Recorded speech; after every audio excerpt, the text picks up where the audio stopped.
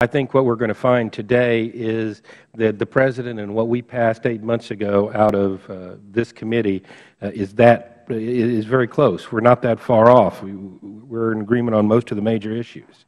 But, we need to take an overall look. While the Internet's been a boom for the nation and the global economy, it's been a mixed blessing for the Postal Service. Package volume is growing rapidly thanks to e-commerce, but that impressive growth has not been nearly enough to offset the decline in letters. Americans are rapidly changing how they communicate with one another and how they pay their bills. The Postal Service has struggled to adapt. However, this does not mean we're living in a non-postal world. The Postal Service is a vital link in our economy, connecting even the most remote parts of this company.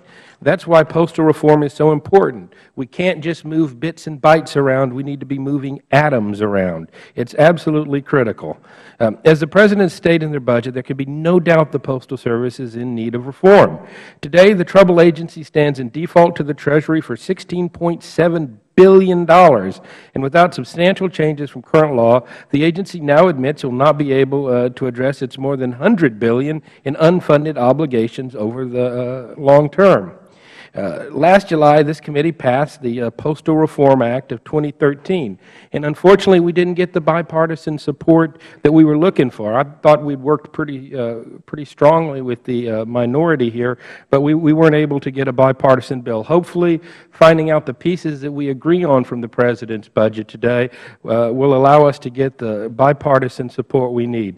I do, however, want to take a second to correct the ranking member. I guess he has not reviewed the transcript from our subcommittee hearing of a couple of weeks ago. The Postal Service is, in fact, not the only government agency required to accrue for future health benefits.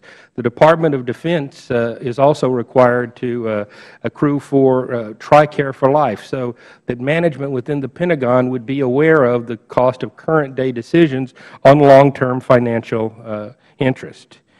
Getting back to the other issues in postal reform, where the savings can be, the President agrees that door-to-door delivery is too expensive. In our legislation, we came up with a solution that would continue door-to-door service for the elderly and disabled, and we could come up with a way to pay for that if you wanted to do it. You pay a fee and you continue to get the mail at your house. But it's no question it's more cost-effective to do what we're doing in new subdivisions now, cluster box or curbside mail, like the typical boxes where the postal worker does not need to get out of his or her car to deliver those. It's safer and faster.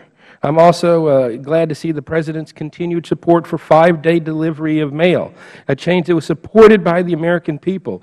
I can't believe we are still debating this. We came up with a great compromise where packages would be delivered on Saturday so we could get around the problem with people needing their medications delivered and still save lots of money. Unfortunately, Postal Service was moving that way, and they bowed to political pressure and backed off of it, and that's just not good.